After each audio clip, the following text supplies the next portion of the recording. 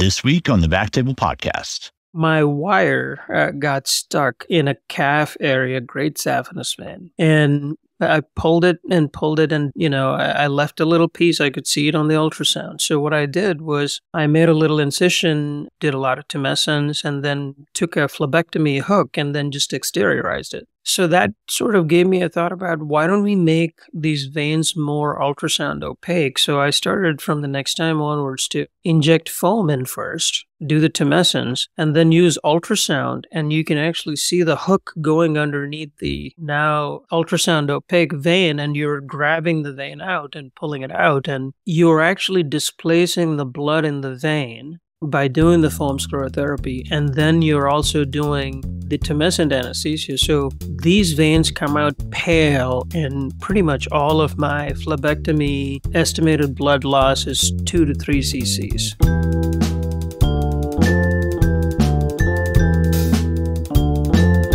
Hello, everyone, and welcome to the BackTable podcast, your source for all things interventional and endovascular.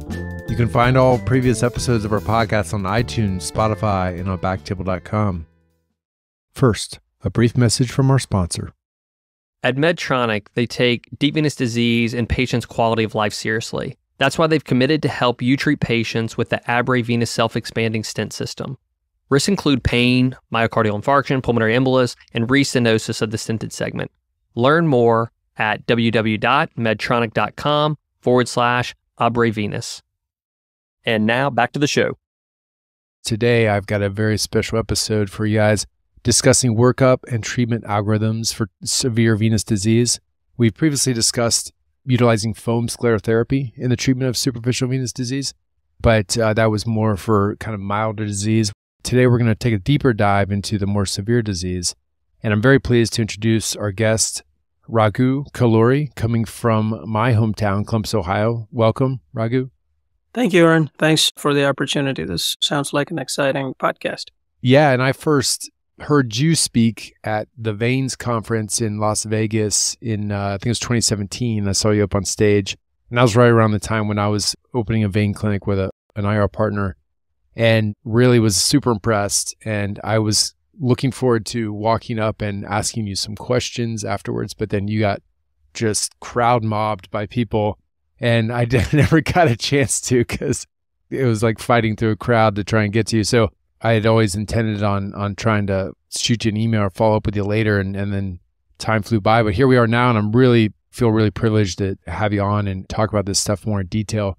First, though, I want you to give our audience an introduction about where you trained, where you're at, your current practice, what that looks like today.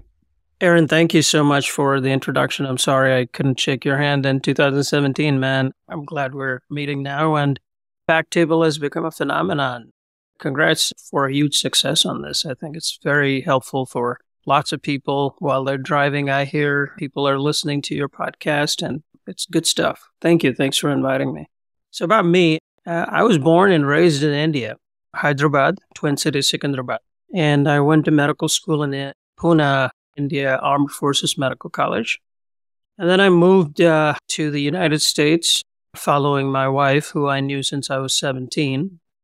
So after I moved to Columbus, Ohio, actually Marysville, Ohio, first time in 1998, following my wife here. And we both moved to Penn State for grad school. She completed her master's here at Ohio State, and we both moved to Penn State and got graduate degrees. And I ended up truncating my PhD into a master's degree in physiology, and then came to Columbus, Ohio for Riverside Methodist Hospital internal medicine program. Following that, while in the internal medicine program, actually, it was funny. I always wanted to do critical care medicine, but then I met my mentor and friend, Gary Ansel, who you have interviewed on BackTable, and he introduced me to the field of vascular medicine when we both wrote a paper called Fibromuscular Dysplasia of Bilateral Brachial Arteries. And I clearly remember that he said, we need smart people outside of the cath lab. We have enough in the cath lab. I said, I'm not smart, but I'll try. So I went to Cleveland Clinic for an externship during my internal medicine and just fell in love with the field. And there it is. I spent some time 8 years in Springfield, Illinois, in a large cardiology practice, built their vascular program. And then Gary hounded me back to come to Columbus, and then he retired. So you see how it goes. So my current practice is about probably, I would say, 60% veno-lymphatic disease and about 40% arterial and, the other vascular diseases like Raynaud's and carotid disease and medical management, dyslipidemia, PAD, and all that stuff. Apart from that, I also am the assistant medical director for Vascular Medicine service line and vascular labs at the OhioHealth system. So I manage several vascular labs for the health system and the service line for vascular medicine across the 15 hospitals of OhioHealth. Yeah, it's a good mix, really, of clinic, procedures, ultrasound, and administration.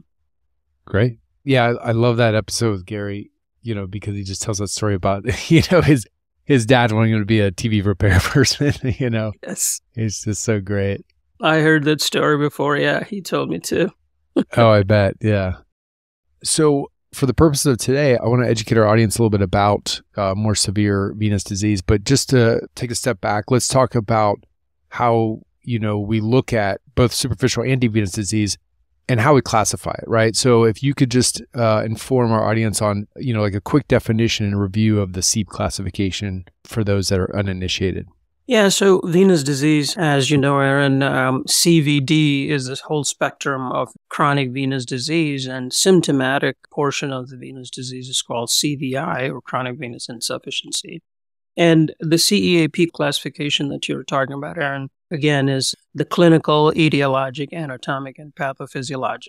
It takes a long time for us to discuss this whole spectrum of the CEAP, but let's concentrate on C because that just is the, scope or the severity where we talk about what the patient stage of venous disease is, sort of like NYHA class 4 congestive heart failure, right? So just like Rutherford classification for PAD, venous disease also has the CEAP classifications ranging from 0 to 6. 0 is no venous disease. 6 is an active ulceration. 1 is spider veins and reticular veins. 2 is varicosities. 3rd is when you start having venous edema. And then C4 has 3 components to it. A is skin changes, stasis dermatitis, etc. B is the lipodermatosclerosis. And then C5 is really healed ulceration. And C6R, which is basically recurrent ulceration. And I forgot to mention in the C4, there's a corona phlebectatica, which is C4C. Yeah, it gets detailed. But like you said, it's a great way to basically classify patients based on presentation and what their symptoms are and determine, okay, what is the next course of action in terms of workup and treatment. And so for the purposes of today, we want to focus on the severe disease. And so would you consider that C4 and above when you think of severe disease? Yes. Yeah. I think that's a good question, Aaron, because C3 could be really bothersome, right? I mean, if it's edema, but we all, as you know, believe that C3 is more of a varied spectrum of, multiple factors resulting in edema. But once you take care of all those other non-venous issues, it's sort of moderate range venous disease, but certainly once you enter the lipodermatosclerosis, recurrent eczema, the corona phlebectatica, which are pre-ulcerative lesions or can result in venous hemorrhage, and of course, venous ulcers obviously are the most severe form. So yeah, you're right. C4 through C6 is what I would consider the severe disease. So now that we're focused on that, let's start with your workup. And can you just tell us how those patients are typically presenting to your practice? Are they coming from a wound care center, from just family practice docs? There's a variety of different channels. So it's a variety of different channels. First off, let's step back and, I want the audience to know that why you're talking about severe venous disease with me, because that's my passion. And about 60 to 70% of patients that I see for venous disease are C4 through C6. I see very little of the cosmetic aspect.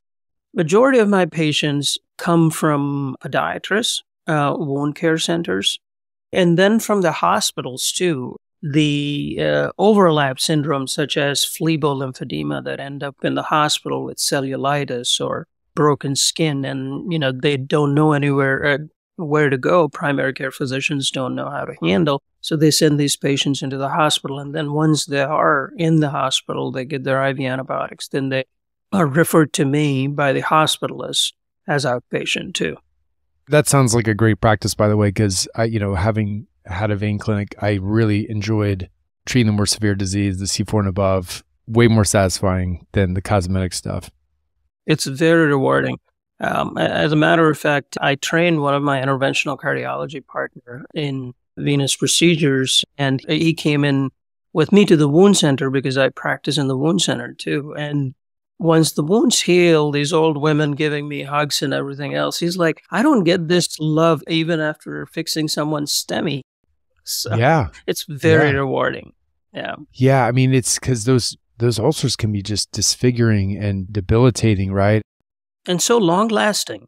Yes. Yeah, exactly. Many times they've had it for a long period of time. They can't fit their shoes on. I mean, it's just really bothersome.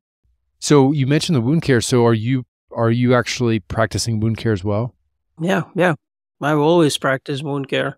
Not as much as in the past once I took on the administrative role, but in the past when I was in Springfield, I used to be in the wound center for 2 full days out of the week. Oh, wow. Okay. Yeah, we did a prior episode on that because, some docs, they see this need for wound care in their community, especially when you start treating, PAD and venous disease. And they realize, well, maybe I should go get trained up in wound care and participate. And that helps with the follow-up, the continuum of care, and making sure that those ulcers get healed on both ends, right, from the vascular side. Did you undergo any special training for it?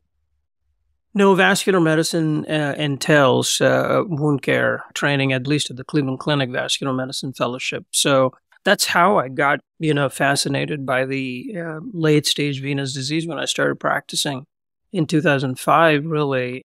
And I got connected with Suresh Vedantam at that time because we were in close proximity there from Springfield to St. Louis. And, started seeing these venous post-thrombotic syndrome. And at that time, it was not really that upfront. And we started talking, shared patients, and Suresh helped jumpstart our program there with the cardiologist for interventional aspect. So that's really how I started seeing the badness that venous disease could cause by being in the wound center. And from what you said, really, can you think about, how it would be if the interventional cardiologist just put the stent in and handed over the care for medical management to someone else after an MI, right? I mean... Right. Yeah, it's true. Yeah. Yeah. So I like to do it all myself. Yeah. So let's say a C4, 5, or 6 patient presents to your office. Talk us through how your workup goes with that patient. So first is thorough history, just, med school basics. I've always done that. And the other piece, even before I walk in, Aaron, is to look at old axial imaging, even x-rays. And not infrequently, just last week, I walk in and I say, hey, when did you have that Dewey's clip? And they didn't have any clue about that. You see what I mean? But you can clearly see on the CT. So, and general radiologists may not even mention that. So I review those images and then sit down with the patients and, talk about their history. Even if they don't have a DVT, the most important aspects in the history taking, Aaron, I believe, is to ask them if they were involved in any major trauma or were to the ICU. I mean, in Illinois, I used to have people who worked in coal mines, and I would specifically ask, did you fall in the coal mine? And I had, half a dozen patients who had sacral fractures that resulted in external obstruction due to the osteophyte formation. So history is the key from where you are, where you're practicing, and, all of those type of things. And 2 weeks ago, I walked in, and when did they put that filter in? And the person had no clue because it was on the chest x-ray, plain film, just the tip of it was visible there. So yeah, good history, axial imaging or any radiologic imaging before you walk into the patient's room. And, after that, I will order a venous insufficiency study. Because right off the bat, if the patient has a history of DVT or has a foreign body, I'm just going to say foreign body because I've seen everything from stents to filters to Dewey's clips to whatnot, right? Or, for example, anterior spine fusion. I've seen screws drilled straight into the iliac vein. So I'm sure you have too. All of those things, drive me more towards deep venous, workup and those type of things. But if the patient's history is more benign, when I say benign, non-thrombotic, but still has the venous ulcers and stuff like that, I'm thinking more on the superficial lines. Because, as you know, pretty superficial disease, when it's extensive, can cause significant havoc. And you could really help those patients by fixing just the surface veins, too. Yeah.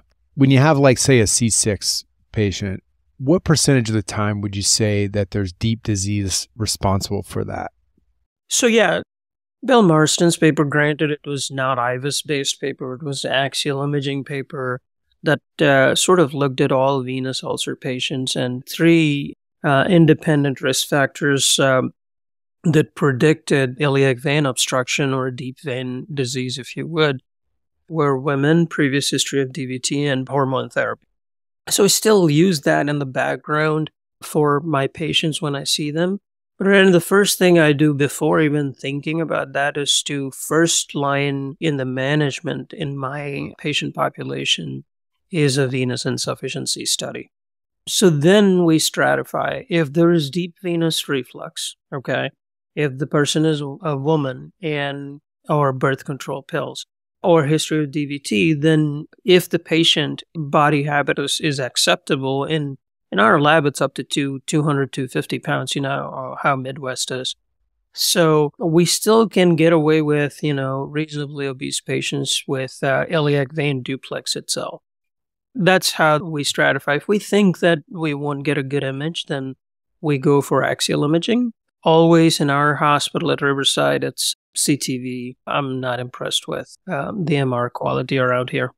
It's so variable. And as a radiologist, I've tried multiple times with trying to narrow in on a protocol, but I think it just depends on the patient's hemodynamics at the end of the day, But so I did have a couple questions. I was talking to our mutual friend Krishna Manava yesterday about this, and he had some questions for you. So I'm just going to throw some questions from him.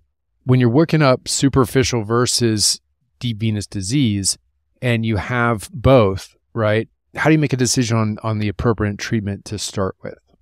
That's a fantastic question. In severe venous disease from C4 through C6, my go-to is actually fixing the deep venous disease.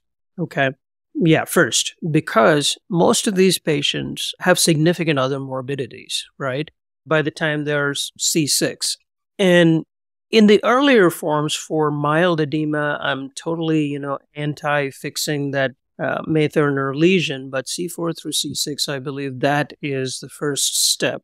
And then what we do is we start, good compression therapy in the wound center. And maybe, 6 weeks to 3 months later, I actually repeat that venous insufficiency. And I'm surprised how many times that venous reflux actually corrects itself too, or becomes insignificant, meaning it's no longer the SFJ that's refluxing, no longer the thigh that's refluxing, and maybe just the calf area saphenous vein is refluxing with some tributaries, which could be taken care of by just local foam sclerotherapy, which I am a big proponent of in severe venous disease. That's super helpful. And so I know you do some interventions. Are you also performing the deep venous interventions? When we say that, stent placement or balloon angioplasty? No, I don't. It's probably a colleague in your group that you send that person to. Well, we have a big group. Pretty much all the 7 of our guys are very good with venous interventions. They're interventional cardiologists like Mitch Silver, Michael Jolly, Chris Huff, Joe Campbell, John Phillips, Chip Body. All of them are very, very good deep venous interventionalists. When Gary was there, he would too. He would too, yeah. So that patient, let's say they had a narrowing, whether it was a spinal screw or a filter or something like that. Maybe they even required some, IVC recanalization from chronic DVT. they treat that, and then they come back to you. You do a follow-up. Sorry, what was the time period you said?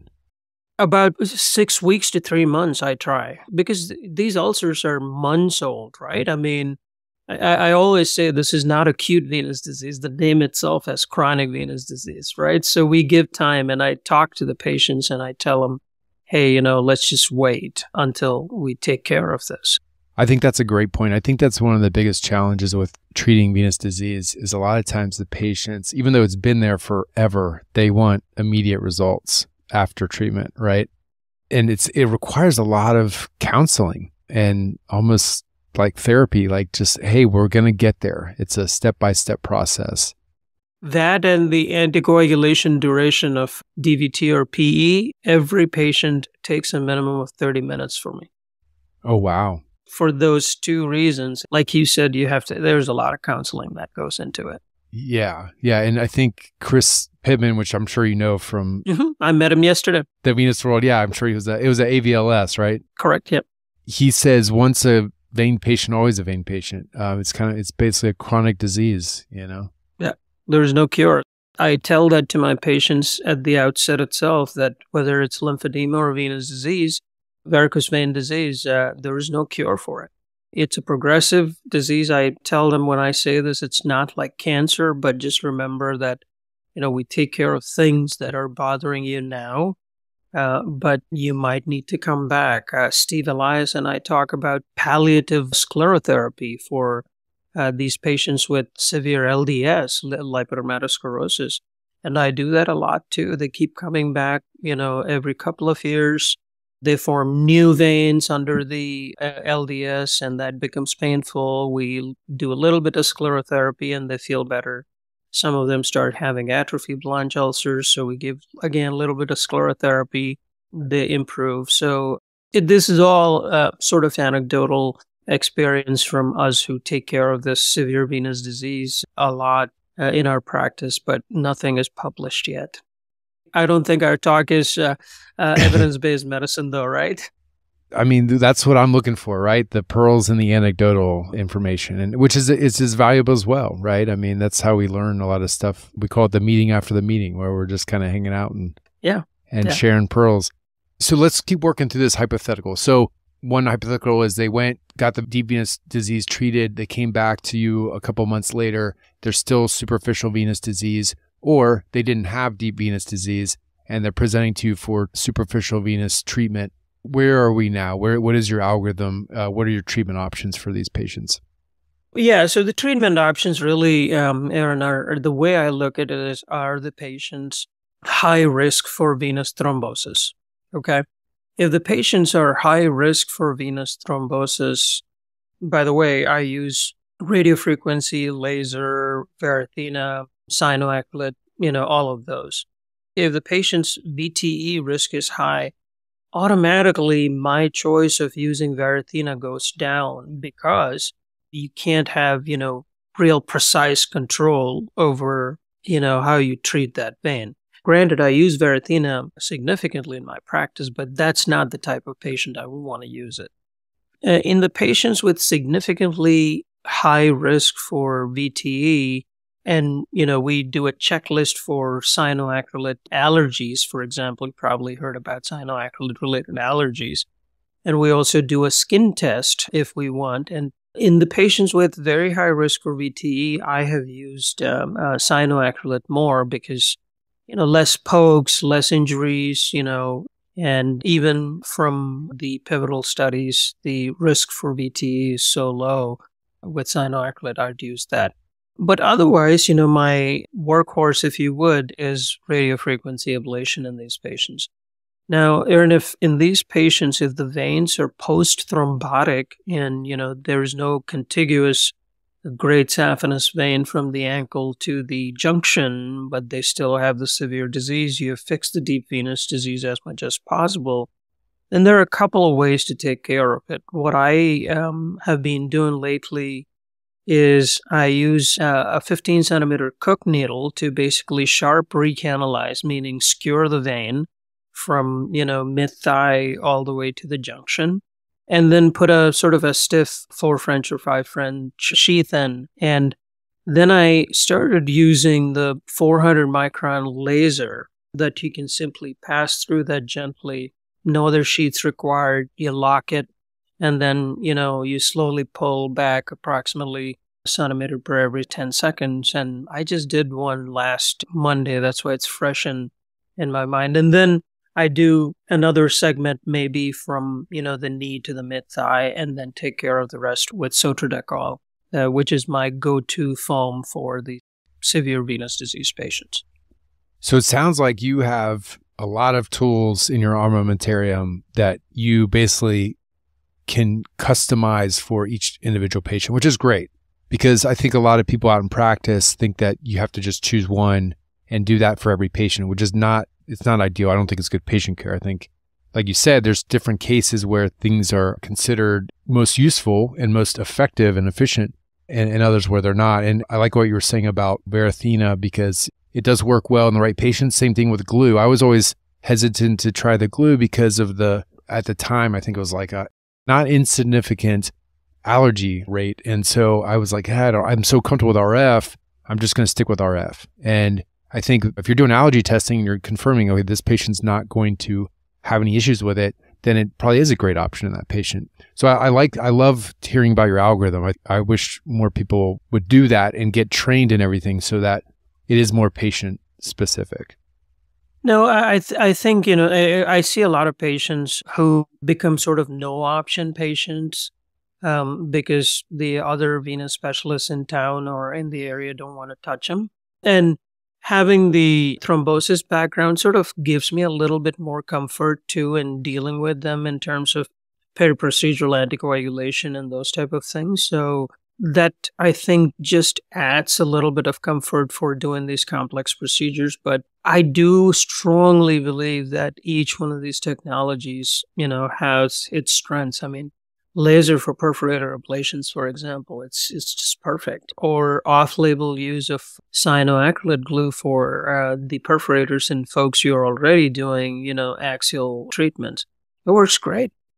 For that case in particular, I remember when I was doing the glue training, they even actually said that if you're placing the glue, you could watch it under ultrasound kind of flow into the perforators as you're treating the truncal disease. Is that what you find to be the case usually? Or do you have to go in later at a different time?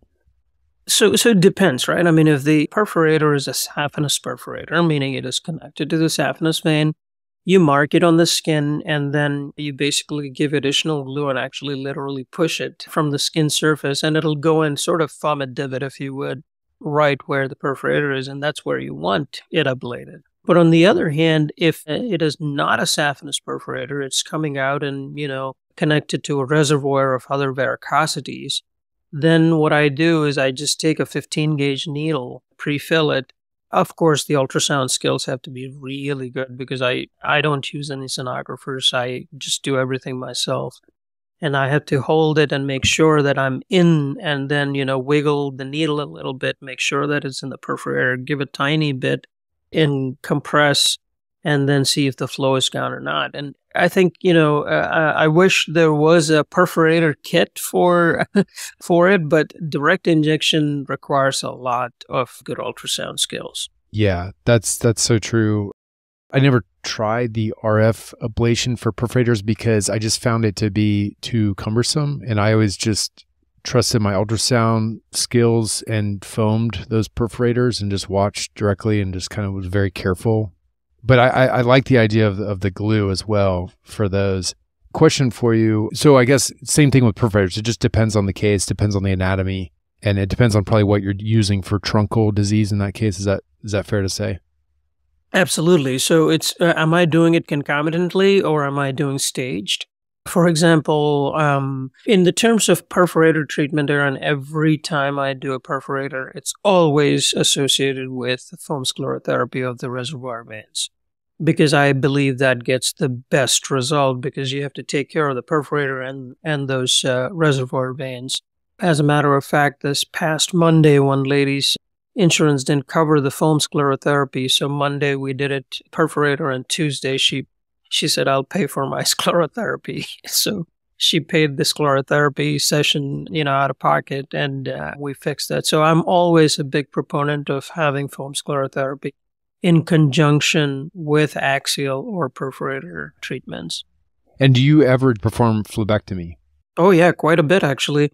That's a common question that I hear is, okay, if you do it, A, how do you get trained up on it if you don't already know how to do it? And B, when is it indicated versus just doing these other standard endovascular treatments? So the tortuous veins, the endovascular treatment available is just foam sclerotherapy or Varithena, right? And, regardless of what proponents of either one of those say, the more you do these patients, the more you realize that they end up with phlebitis. They will end up with, green staining along those large varicosities. And the other piece is, these veins may be connected to the deeper veins. And, the reservoir is so big in these varicosities that the foam limit of 10, if it's physician compounded, or Varithena of 15, is generally not sufficient. And post-procedural compression, if need be, could be done, but it should be done for 4 weeks, right? I mean, that's the Varithena requirement. And how many of our patients do that? And especially if you're practicing in Dallas, I mean, that would be pretty hard in summer, right?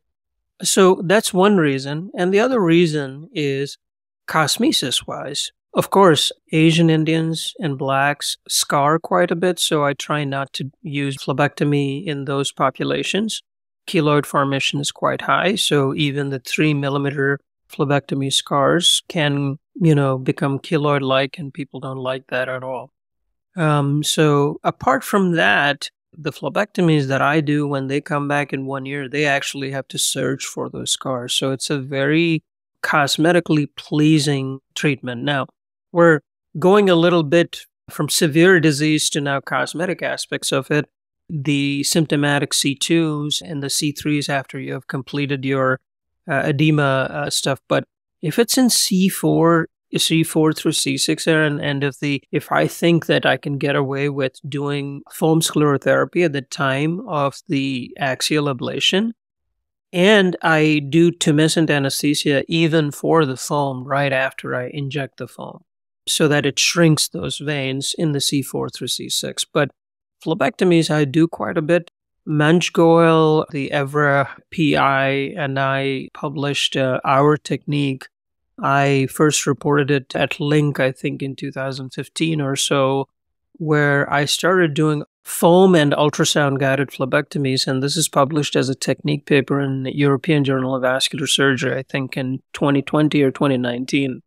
In 2006, I still remember I went to a conference, a venous conference, and one of the most experienced Italian venous specialists was talking about phlebectomy, and I raised my hand and I said, so how do you know if you're pulling out a cutaneous nerve versus a vein? And his answer was, well, if the patient screams bloody murder, you stop. And I'm like, wow, that's not the way I should be practicing. So there was this one time my wire got stuck in a calf area, great saphenous vein, right? And I pulled it, and I left a little piece. I could see it on the ultrasound. So what I did was I made a little incision, did a lot of tumescence, and then took a phlebectomy hook and then just exteriorized it. So that sort of gave me a thought about why don't we make these veins more ultrasound opaque? So I started from the next time onwards to inject foam in first, do the tumescence, and then use ultrasound, and you can actually see the hook going underneath the now ultrasound opaque vein, and you're grabbing the vein out and pulling it out. And the nice thing about that technique, Aaron, is that we call it a sclerotherapy-assisted phlebectomy, CEAP. You're actually displacing the blood in the vein by doing the foam sclerotherapy, and then you're also doing the tumescent anesthesia. So these veins come out pale, and pretty much all of my phlebectomy estimated blood loss is 2 to 3 cc's. It's kind of, very nice, elegant procedure if you do it that way. I got to say, that is the best tip I've heard in ever, probably, when it comes to, You're right. Thank you. Why did we not do that? Why are we doing why are we just going on visual? Like you're literally going fishing, right? You're like fishing in their subcutaneous tissues for this vein. I mean, that's the way I was taught to do it. And you know, you're not always pulling up something that is the vein. And that makes so much sense. Like we're able to inject foam under ultrasound. Why can we not get that hook around the vein under ultrasound? I think that's brilliant, man. I appreciate you sharing that. Yeah. Thank you. I love it. I love it. And again, I practiced in Illinois and Ohio, and the technique I started was in Illinois. And you're right. I mean, I used to do those train tracks, put circles, and this 300-pounder who's once laying on the bed, everything is shifted, right? And then you're fishing in the wrong place anyway. So, so now I don't even mark anymore. I just find a vein, I inject polidocanol 1%, and just spread it around a little bit. And then, the nice thing is you don't have to do extensive phlebectomies. The smaller ones will be foam sclerotherapy, Yeah. And it, like you said, it helps prevent that post-sclerotherapy phlebitis because you're just pulling the vein out. It's gone. So there's not going to be a phlebitis. Right. It's on the table. Yeah. Yeah. And get inflamed all you want. You're on the table. Exactly. That's amazing, man. I love that. I'm going to move on to how do you manage patients with coexisting lymphedema or diabetic or infected ulcers or even coexisting PAD? So I just did this lecture yesterday in New Orleans at AVLS, and I said that if the patients have peripheral artery disease, whether it's moderate to severe, and they have venous ulcers, they are ischemic ulcers. Okay. So treat the arterial disease first so that, we can either compress it, or take care of the venous disease later on. The other piece, the pearl that I have for our listeners is, this would be counterintuitive, but I like to spare the saphenous veins unless they're dilated, they're not good for a conduit, right? If it's refluxing saphenous vein, even if it's like 5 millimeters, 6 millimeters, that's better than, PTFE for a below the knee bypass, right? So I actually try to spare the saphenous veins because in my experience, when people keep ablating the veins left and right, I've had, 2 patients in the last 2 years who did not have good vein conduit and they failed percutaneous interventions and ended up having BTK. So do you address that in your workup? So let's say somebody comes in and they're like, early 50s, but they have extensive coronary artery disease history and they're like a C3, C4. Do you ever say, hey, man, I want to save these saphenous veins for you? Absolutely, I do. And the other thing, Aaron, that we generally don't discuss or report is, if we see a lymph node in an ultrasound, we report it as an incidental finding. But, I don't think any lab reports atherosclerosis in the arteries on a venous duplex, right?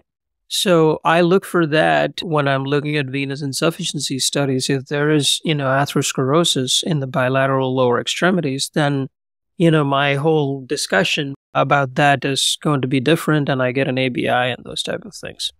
Yeah, really good tip. Solid point for good, long-term care for that patient. And you're right, on a standard DVT study, nobody remarks on the extensive PAD that a lot of times you see. You're seeing the artery and vein being compressed, but I never see concomitant atherosclerosis noted, incidental finding. I put that in if I read it, Yeah. And like Kumar Madasari says, PAD is the cancer of the vessels, right? I mean, it's just... Right, it is. It is. It should be an incidental finding for sure.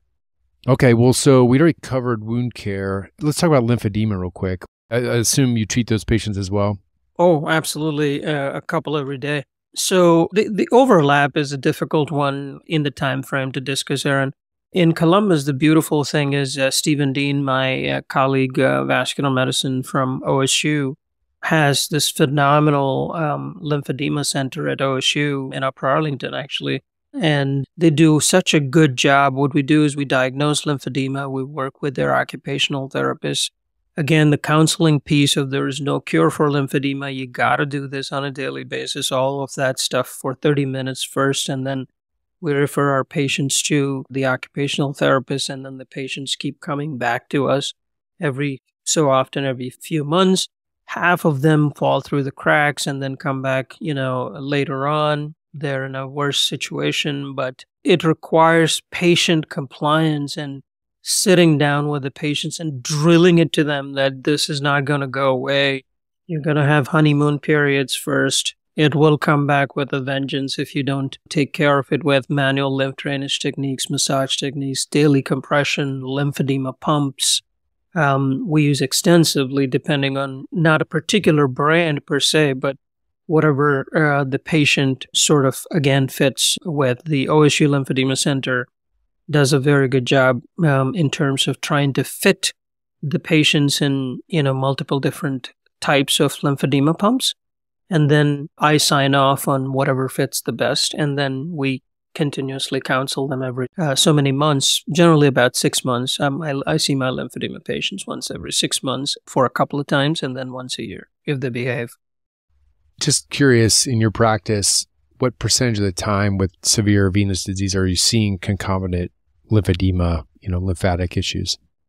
Yeah, phlebo-lymphedema is insanely common. Steve Dean's publication, I believe 2 years ago from JVS Venous and Lymphatic, previously we used to think that in the rest of the world, filariasis is the most common cause of lymphedema, as you know, and in the United States it was cancer. But his study of, I think, 440 patients in Columbus, the most common secondary cause of lymphedema was venous insufficiency. So combined venous insufficiency and lymphedema is, I think, more common than we think. Probably in my practice, if you ask, about 30 to 40%. I mean, I think that was kind of part of the struggle we had in our practice was who's a good lymphedema specialist in the area to help out with these patients. And not everybody has, good resources. Do you have any suggestions for people? Yeah, so LANA, Lymphatic Association of North America, has their own website, and they have a network, and you can put in your zip code and, get the local lymphedema therapist. If you don't have lymphedema therapists in your area, like that's what we did, Aaron. Initially, we wanted to start our own lymphedema center, but then, Steve Dean did such a fantastic job. You know how it is in Columbus, there is OSU and then there is Riverside, right? So we crossed that 315 freeway to send our patients to the other side of the 315 because they were doing such a good job. And there was enough business, I would say, that we are very, very happy with that arrangement where, patients can come back to us. So what my recommendation would be is to find a lymphedema center in the city and then, talk to the medical director like I did with Steve, my friend, and, we take care of our patients. I think that's super helpful because it can be challenging. There's some people out there that claim to be doing it, but not doing such a great job. So it's not foot massage. It's yeah, yeah, exactly. Yeah. Yeah. That's a great point, actually, because I always ask the patient what they're doing when they come back. And that tells you if they saw the right lymphedema therapist or not. Yeah. Are they just selling pumps, and not really. Exactly. Yeah. That's the other thing. Well, I want to talk a little bit about follow-up. We talked about them coming back for superficial treatment, and we talked about these patients being basically chronic patients. But what is your compression algorithm after you've done a treatment? So, Aaron, as we talked about, there's no cure for superficial venous disease. I tell all of my patients that, while there is no data that compression therapy prevents the worsening of venous insufficiency, we don't have that natural history studies. But we all think that it would. It makes sense, right? That graduate compression does. So I tell my patients that they have to make that lifestyle switch because once a vein patient, like, Chris Pittman said, they are always going to be a vein patient, right? A lot of people don't like that. But, when I show them that, I wear compression socks myself and I've been doing that for the last 15 years, that makes a difference for them. As humans, unless we are manual laborers, most of us are in 71 degrees under fluorescence for most part of our lives, right? Indoors. So it is possible, at least, by definition, the compression sock trials define it as 85% of the waking hours. So I bargain. I say, even if you were 60% of your waking hours, that's enough. And in terms of the cadence, After I do the procedure, I see them. Typically, my procedure days are Mondays, and I have them follow up with our nurse practitioner on Friday with an ultrasound to make sure. This is only because my patients are complex. Now, there's a whole debate whether that's even required, but because my patients have clotting history and all of that stuff, that's my thing. 4 days and then 6 weeks and then yearly after that. And generally, these yearly visits are quick. If they start having any new symptoms, then, we repeat that venous insufficiency study. Yeah, I like that tactic of showing them your socks. I started doing that in the wintertime when it wasn't so hot in Dallas. And I remember I got a couple pairs when I was at the Veins conference, and they had the logo on them. And I would pull my scrubs up and show them in clinic, say, hey, I wear them. They feel like somebody's giving me a hug all the time. And, it takes a little bit of that, right? Because they moan and groan and nobody wants to have to wear them. But what weight are you usually suggesting, or does it depend on the patient and their disease? 20 to 30 is what we recommend, unless the patients are older and they're unable to pull up the socks. And for them, I would say 15 to 20. But I clearly tell them not to wear Amazon brands. I mean, we all probably get a couple of boxes from Amazon every day, but I recommend not to use Amazon brands. Because I believe there is some engineering that goes into how these socks are spun, and to have that graduated compression. And I've seen lots of complications with these purported 20 to 30 on Amazon. And I tell my patients, if it is less than $40, it's not worth for venous disease. So that's my pearl for my patients, that if you're spending less than $40, it's probably not worth it. Yeah. Well, I wanted to talk to you a little bit about the specialty recognition for vascular medicine. Anything that we're leaving behind in terms of severe venous disease that you think would be good for the audience to hear? Well, the appropriateness, Aaron. Yeah. The appropriateness and not ablating every single vein that is refluxing. Treat the patient and not the vein. There's so many times where patients come in and they've been recommended 13 procedures and they may need one. And it's become a sad state of affairs in some practices, and I strongly recommend against that.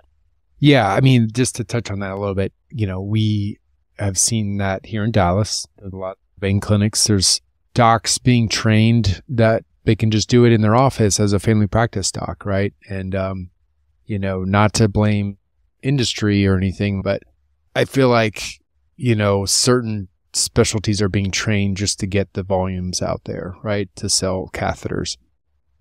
It is. I mean, as humans, there are culprits everywhere, right? In every specialty. There are very conscientious, family practitioners and, not so much. And there are some culprits, in IR, vascular surgery, vascular medicine, and cardiology, right? So, For sure. So I think it's ultimately the physicians themselves, and it's hard to control this behavior. But I tell my patients that if somebody is recommending more than 2 procedures, get a second opinion. When people ask me about their families in other states or whatever, that's what I typically tell my patients. Get a second opinion if you're being told that you need more than 2 or 3 procedures. Yeah. Yeah. Yeah. And the other thing that I like to throw out there, as I've learned about myself, is not good to just dabble in procedures or pathology or service lines, because you're not doing those patients any good. And, IRs like to think that we can do everything, but, we're seeing more subspecialization within IR because people come out and they have a real passion for PAD, right? Or they have a real passion for interventional oncology. Or you just have a real passion for hospital IR, where you're just doing abscess drainages and neph tubes, and that's great too. That's pretty much what I do. And I like it, And so I feel like if you don't have a real passion for whether it be deep or superficial venous disease or both, then just let somebody else do it.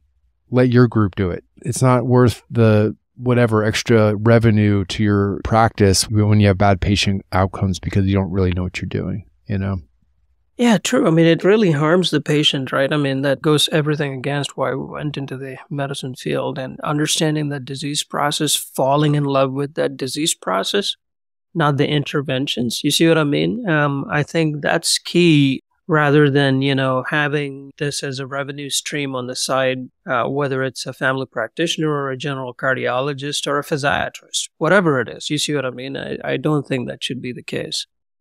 It should be, you need to jump in with both feet, into the disease state and make sure that you care for the patients. That's all. Yeah. Well, along those lines, I want to hear more about this specialty recognition for vascular medicine, because you have a unique training pathway, and you were telling me that's not already ABIM certified as a specialty. So tell our audience a little bit more about it, since we're predominantly an IR audience with some cardiology and some vascular surgery, and our audience is growing. But I do want to educate everybody on the specialty of vascular medicine. Yeah, so you heard my training pathway up front. Could be in internal medicine, vascular medicine, or some are cardiology, vascular medicine. There was a slight difference. In internal medicine, vascular medicine folks tend to do more venous disease, venous procedures, and also be in the wound care centers because, we're not taking care of the clinical cardiology on the wards, nor are we reading echoes. Cardiology, vascular medicine folks are basically, they take care of the clinical vascular medicine piece just like we do. They're involved in clinical cardiology and they're involved in vascular lab.